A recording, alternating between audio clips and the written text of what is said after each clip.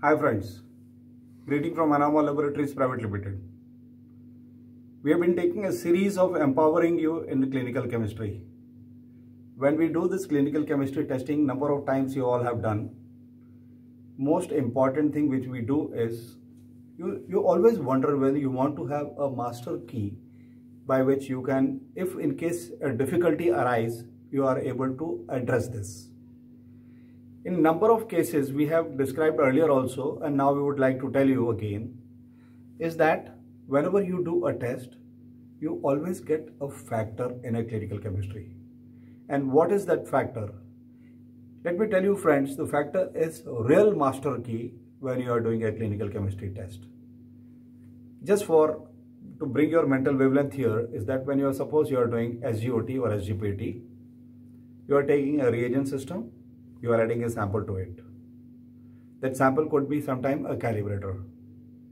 When you are running a calibrator and putting this assay mixture into an analyzer start giving you absorbance increase or decrease depending upon the chemistry is. When this chemistry shows the change in absorbance, or if in case of endpoint it shows the absorbance alone, it multiplies with the calibrator value and give you a factor. Every time whenever you have something gone wrong with your results are not acceptable, always it will be this factor. This factor is such a big master key. If you can understand this, what is it? You can always come to know whether your quality of results are good or wrong. These factors, the entire series is to empower you. Look, your results, it can be because of high factor or because of low factor. The results are directly proportional to the factor, but what is the factor? Factor per se is nothing but a concentration of calibrator in terms of its units, milligram percent or international units per liter or millimoles per liter, whatever it is. Or instead of calibrator, sometime in a product you have a synthetic standard provided. Irrespective, whether it is standard, whether it is calibrator, this is what is used for calibrating the analyzer. And this factor is nothing but when you run the test, concentration divided by the absorbance which is observed or optical density which is observed by the analyzer for this calibrator or synthetic standard. So concentration divided by the absorbance is what is called the factor. This factor is fed into the instrument to memorize. Whenever you are doing the next day test, directly the absorbance of sample, whenever you do the test, will be multiplied with this factor to get your results.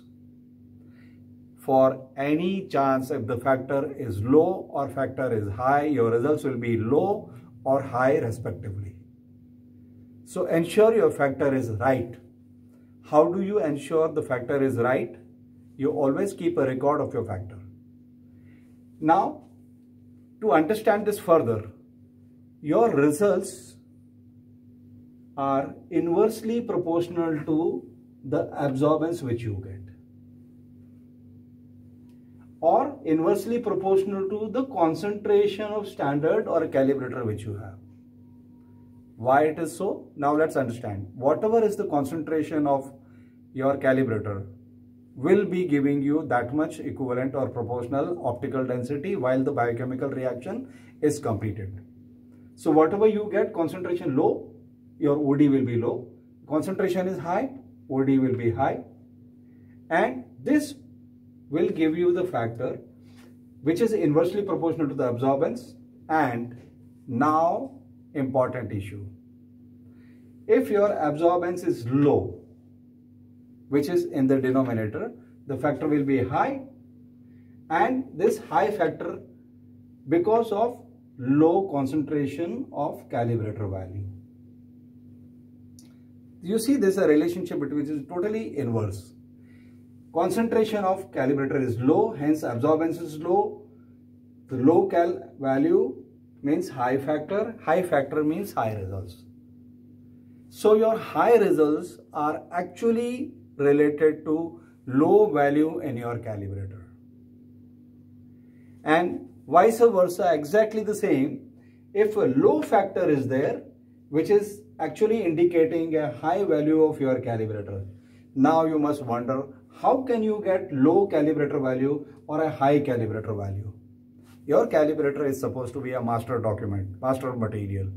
Your master material cannot be high value, cannot be of a low value. There are 3 or 4 possibilities in which you have to judge your case.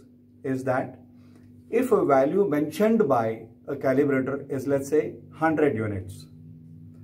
For some reason, you have referred to an old technical literature of the previous lot, which is of 90. Now, what happens is, value of 90 you are treating as 100. Or value of 100 you are treating as a 90 by referring on the wrong literature. That could be one reason, is that you are having a wrong label reading of the value. That could be one possibility why you get low or high calibrator value. The second way in which you can get a low or a high calibrator value depending upon the case is, if suppose your calibrator which is reconstituted, if it is a synthetic, and if it is, let's say, a live serum, for example, let's take a live serum first. When you're taking live serum once reconstituted as a multi-cal has a limited life. After that life, the value is bound to decrease. And you are considering not that life, but you are still counting that as a value. Now your value of the calibrator from 100 has decreased to 85 and you are still counting as 100. This 85 has happened because the time specified for its stability is 2 days or 7 days. But you've gone after 1 month and your value has fallen down. Now value has fallen down, hence absorbance has fallen down, hence you will get a higher factor, hence you will get a higher result also. This is how the master key really works, or vice versa. Okay, now let's take other example. In a calibrator, which is a synthetic standard, over a period of time, what happens when you're using the standard vial every day in and out?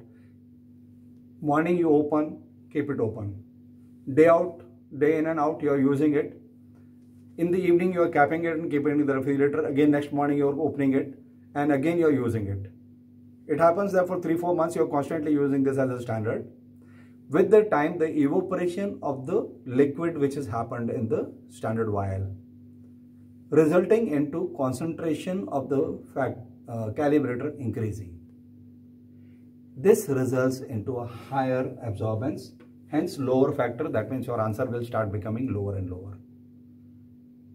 I hope you understood very clearly is that by contamination of reagent into the standard, you can decrease the value of the standard or analyte in the multical, or by exposing this the calibrator, you can increase the concentration by evaporation. In either case, you have to take care that you constantly observe your factor and see that from the day 1 till the last day of your analysis of particular that kit, your factor remains constant. And if that factor is constant, your results are bound to be alright. If your results are alright, if there is no other pre-analytical error has happened, your results are dependable. Once your results are dependable, you can confidently report your results. And this is what exactly you need. Your reports are dependable. Thank you very much, friends, for watching this video. If in case you like it, subscribe it, and you want to watch more such videos, press the bell icon. Thank you.